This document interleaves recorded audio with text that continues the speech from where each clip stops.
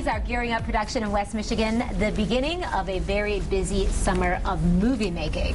And our movie guy, Aaron Lafferty, is here with us with more on the movies and how you can get involved with one of them. Ooh, exciting. Yes. So we can be movie stars? Well, you can. Or extras. Or extras, or in the stands, right? kind of in the background, not necessarily in front of the, in front of the main actors or anything. But you're already a star. Right. Right. Well, you have some really exciting things I know I saw this week that we've got filming going on at Vito's Pizza in Grand Rapids, which is a place I used to go to all the time. Right, just near the campus of GVSU on Fulton Street, and they've actually, yesterday they closed some of the street down for some of their filming. I saw that on the way back from the zoo. Oh, yeah, I was really? Like, hey. Did you see Ben Stiller? I did not. Is he here yet? Not that I know of, no. Okay. But he's executive producing the movie. It's about pizza guys, Aziz Ansari from Parks and Recreation, you probably know him. Yep. And Jesse Eisenberg, who was in Zombieland last year, are two of the guys. Danny McBride's also in the movie. They play pizza guys who get caught up in a bank heist gone wrong, so they get to shoot at Vito's Pizza. That's their main location for the pizza, and then the bank is outside Grand Rapids, but you'll see a lot of shooting at Vito's Pizza, and actually the owner plans to stay open for deliveries while the shooting continues. Yesterday they were shut down, but they plan to continue doing deliveries. That's kind of cool, too. Yeah, so they're still in operation. It'll be very authentic looking, the smell of pizza coming out of the ovens and people actually working in the ovens. It's making me hungry, actually.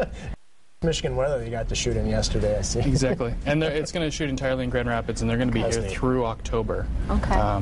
Maybe not filming every day through October, but they're planning to be here through October. So that is really cool. But that's just one of two films happening. The other one you can actually get involved in, which is Touchback, which is going to be at Coopersville High School. Which is a big one, you said. It's a big deal. It's not going to be as big of a budget as 30 Minutes or Less, but Touchback is going to basically set up shop mostly in Coopersville. So you got the high school, you got some farm, some other areas in the community, and they actually put out the call yesterday. They're going to have some paid extra positions. Not all extras are paid, but some of them will be paid.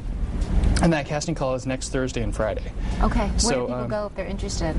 They can check the information out on my blog, or they can just go to the West Michigan Film Office next Thursday and Friday between 1 and 3, and there's some paid positions there with the casting agency. I love these movies that are kind of like rural sports. They're all centered around a sport and a community. They have like good messages. Small town feel. It's all about family. And Friday Night Lights. Yeah, it's like exactly. Friday. There are a lot of really good Football Frenzy in August. Yeah. It's all starting up for real in West Michigan very soon. And then after the casting calls, then next week there will be tryouts for football players. They haven't set the date yet, but they want experienced football players that know. So it gives the movie a little more authenticity. Yeah. So sounds really, really interesting. Cool. Also you've got always a great rundown of the movies that you can see in theaters, and as Matt says, you might need to take some cover this weekend because of the weather. Saturday looks like a great day to head to the movie theater. Well, there's two of them. Let's start with the one that I've seen. It's Salt, which is an action thriller with Angelina Jolie, Liev Schreiber,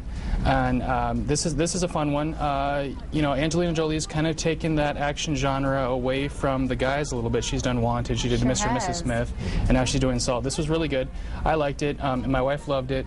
It's for men and women. You've got the action. There's also the story of there's some romance and all about relationships and friendships and things like that. She's a CIA agent, and they think that she might be a double agent, or she might be working for the Russians. You don't know. So that's kind of where this is going to be the blockbuster at the theaters this weekend. Absolutely, yeah. Okay. And this is where the chase. It's a chase movie basically.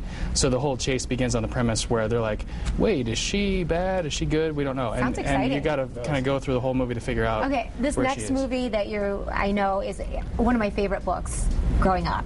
Ramona and Beezus? Yes. From the Beverly Cleary series. I loved reading her book. Now I haven't seen this, but from the family-friendly reviewers, this is doing pretty well. It's rated G. It's it's about a young grade school girl and her misadventures and her older sister, which is kind of a fun concept.